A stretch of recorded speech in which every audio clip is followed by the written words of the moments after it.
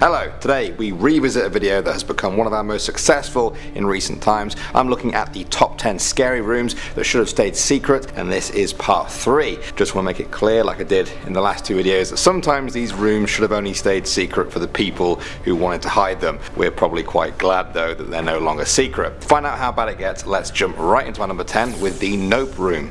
This was a name given to a room posted to Reddit by user Colombian Thunder. He found that his house had a bunker below it. After squeezing his phone through one of the cracks in the door, he took these creepy pictures. Look away now if you don't like insects. At first glance, the bunker looks like it's full of spiders, but actually they're crickets. They don't have fangs or the ability to bite. That may make some people feel a little bit better about this room, but others are probably just as creeped out. One Reddit commenter said, "This looks like both the scene in Aliens when they peeked about the ceiling tiles and the scene in Cloverfield when they turned on the infrared on the camera in the subway." Next up at number 9 now we have the lottery killer. This story comes from Plant City, Florida, where an inspection of an air conditioning unit led to a crazy discovery. During the inspection, the worker found a wall panel that looked a little bit out of place. When he pushed it back, he was amazed to find a carpeted walkway that led to a secret hidden room. The room had stained wooden walls and a carpeted floor. There were electrical cables strewn everywhere, a light switch, and even a bathroom that came out at the wall. There were also personal items scattered around, including 2 license plates screwed into the wall directly above the door. The story of this room spread quickly, and then a huge twist came. A man who heard the story came forward to say that he had some information about the house. It had previously been owned by Dee Moore. She's the person convicted of the famous lottery killing in Florida, a murder that resulted in the death of local lottery winner Abraham Shakespeare. The license plate found screwed up in the attic was a match with Dee Moore's car. It's thought that a convicted killer used this room as a place to hide from the police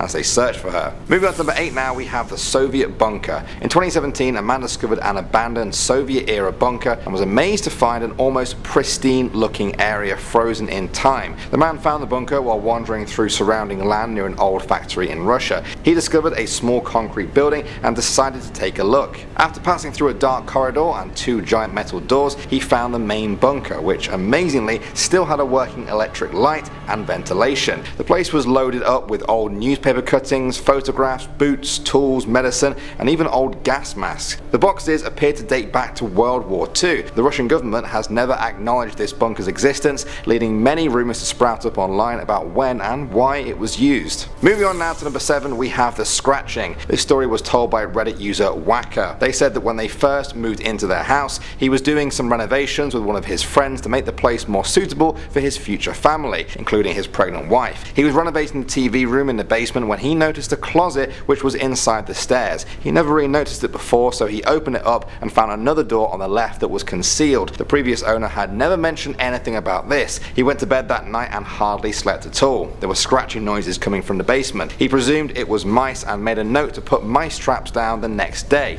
Fast forward 2 months and his friend John was over to help with the renovation. He mentioned the basement and John insisted they go through this secret door to check out what's behind it. They tried to open it, but neither of them could open it all of the way. It was only half open. They squeezed through to a small dark room, too small for them to stand up in. They shed some light and saw that the floor and walls were made of concrete, except one wall on the opposite side of the door that had a giant 2-way mirror covering the whole thing. On the other side of the mirror was his own bedroom. The camera had a tape in it that was full of footage. Someone had been filming him and his family from behind the mirror for as long as they had been there. Perhaps this was why the previous owner never said anything at all. Next up at number 6 now, we have the Area 51 autopsy room. I'm sure many of you guys have heard of Area 51, the military base where conspiracy theorists say the US military hid the wreckage from the 1947 crashing of a UFO in Roswell, New Mexico. For many years this story remained exactly that, just a story. Then in 1995, a man called Ray Santilli released some footage that claimed to show an alien autopsy in Area 51. The film showed men in white coats apparently dissecting the dead alien in this mysterious room. For UFO hunters, this was undeniable proof that a UFO crashed in Roswell and that the US government was hiding the evidence from the public. Moving on to number 5 now, we have The Prisoner. This is another story that was shared by a Redditor. Nuke Storm said that he was exploring his new home one day when he found a hidden door in the corner of his attic. He only noticed it while moving around some boxes up there.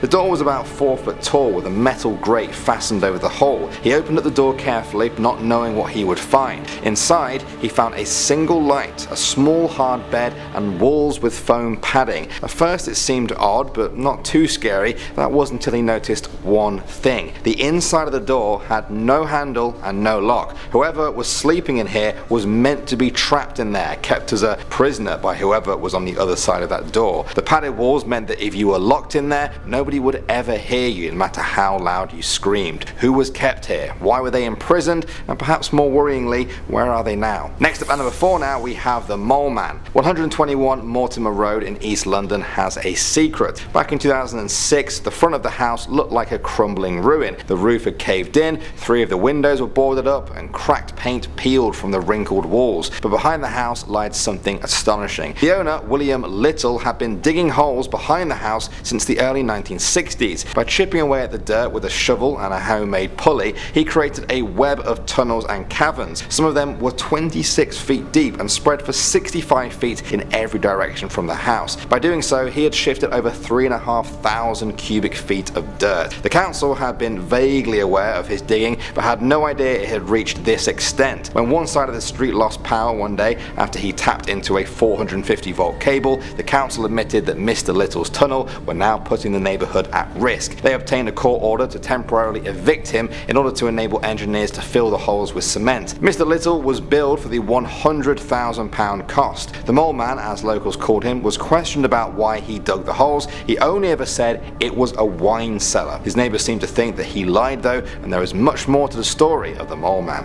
Next up at number 3 now, we have the weapons. The pictures you're about to see were posted online by a guy who bought his new house for pretty cheap after the previous owner passed away. He had already seen the basement when viewing the house, but it wasn't until a lot of stuff was cleared out that he noticed a suspicious piece of wood next to the stairs. When he tried to move it, it just wouldn't budge. He grabbed some tools and managed to pry the wood away from the staircase and the wall. What he saw inside shocked him. It was a small room, only about 4x4. Inside were gun cases, military ammo crates, and a big grey metal container. This was more than just a hobby. Whoever put this here needed a lot of weapons and guns. Also, there was a large safe. He estimated it weighed at least 200 pounds. One of the crates even contained a grenade. Then there was a bag full of hundreds of thousands of pennies. Why not keep money in notes to save space? Well, if the economy ever collapsed and money had no value, the copper in the pennies would actually be worth a lot simply because of what they're made of. It looks like this person might have been preparing for the end of times.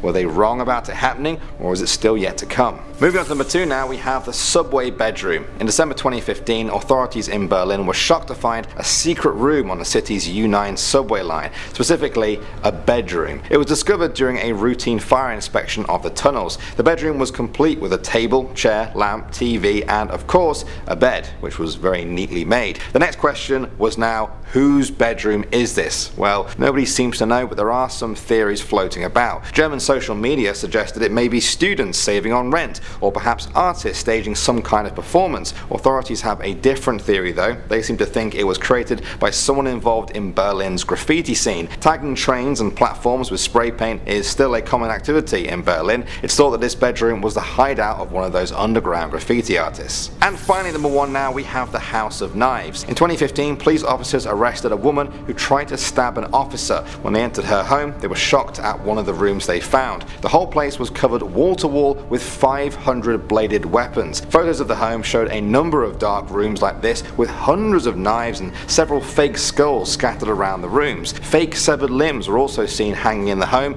along with fake skeletons with knives stuck in them. When police arrived at the house, they found her hiding in one of these rooms, lurking in the dark behind the many rows of blades. When she eventually came out, officers used a stun gun on her and quickly took her into custody. Nobody was injured. The county sheriff said the woman was a danger to the community and she faced a number of charges, including assault of an officer and resisting arrest. Okay, the video is over, which means it's time to respond to your questions and comments. I'm taking these ones today from the Signs That Society Is Doomed video that I did. IMDG Tech said, "We live in a society," big capital letters. That got quite a lot of upvotes. Am I missing something here with this comment? I mean, you know, they're not wrong. We do live in a society. Is there anything more to this comment? Perhaps it's gone over my head, but I don't know. I thought I'd leave it here for you guys anyway. Adam Cole Bebe says, yep, we are doomed. I thank dumb world leaders for ruining our society. A lot of you seem to agree with this comment, and it sparked off quite a debate. I do agree with this, but only up to a point. I think sometimes people overestimate how much power an individual leader can have. Sometimes it is a lot, but sometimes they may need the help of many other leaders, communities, or politicians to get the job done. That means it can also take many more than just one person to ruin everything. Interesting comment either way, and it was cool to see you guys discussing it. JMac Hero had a comment for me saying, dude, energy is not a problem. We can easily get energy from the sun. Global warming is the main problem. Definitely, yeah, I totally agree. We have the capabilities now to provide the whole world with clean, cheap, and efficient energy, like from the sun, as you mentioned. The problem I stated though was how to get countries to that point where they can and want to do it. Also, yeah, global warming is probably the greatest threat to humans in this century, at least. Some people are already starting to feel the effects now, but one day it could be everyone. Jeff Andrasak said, I know how to deal with overpopulation, the Hunger Games. Great. I know Jeff is joking there, but there may actually be people out there who think a genuine Hunger Games style battle between everyone on the planet would be the best way to tackle overpopulation. Let's just hope they never get elected. And if they do, let's hope you guys are all on my team. Okay, thank you very much for all your comments. I love reading and responding to them, so keep them coming. If you want to be featured in the next video, thanks for watching. As always, my name is Danny Burke, and I'll see you all in the next one.